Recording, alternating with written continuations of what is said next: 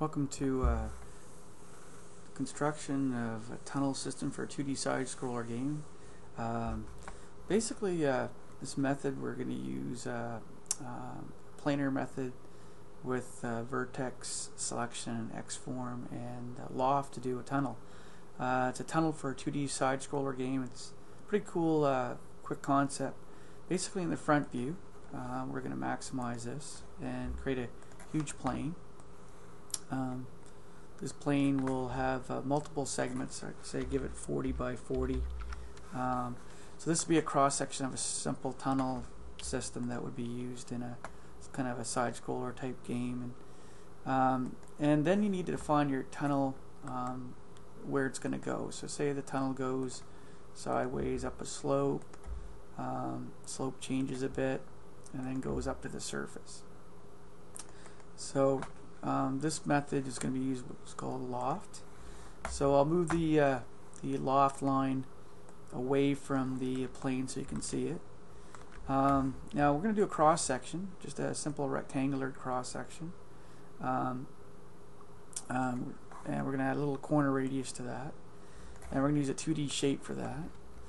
And I always draw the cross sections in the top view in here just to keep that in perspective.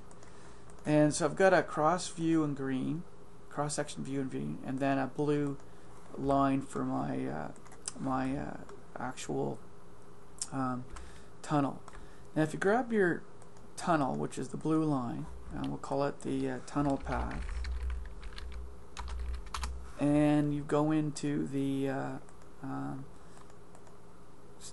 compound objects below the standard primitives and select on Loft and get the shape, cross section shape.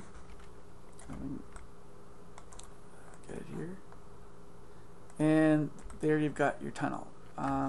Hit F4, you can show the detail. What's great about Loft is that you can go in and change the low one.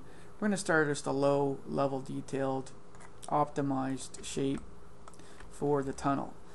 Keep in mind in the modifier with Loft you can do a lot of neat things.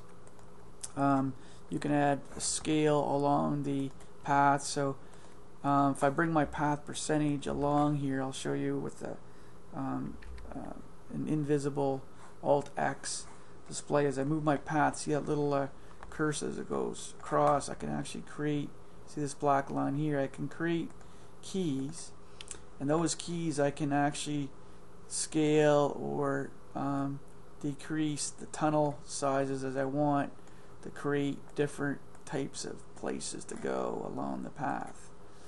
And that's great stuff, but in the 2D side-scroller game that I'm building, I need it half open. I could easily slice and cut and dice this tunnel, but I want to reduce the number of polygons as I can, and so what I'm going to be doing is taking this plane, adding a vertex selection, and or volume selection rather, and going in and selecting by vertice and selecting the mesh object, which is the tunnel itself, and add some soft selection. You can see the area that the actual loft is going to project. So I'm projecting that surface of the loft onto the plane. And in order to modify that surface, you have to Xform it. So if I go to the gizmo on the Xform, you can see that I have a nice view of the tunnel cross section for a side scroller game. And my students are using this for a Unity project. So if I take this loft, you can scale the loft, add more pieces, and change the shape of the tunnel automatically just from the loft, and change it different sizes and model it different ways.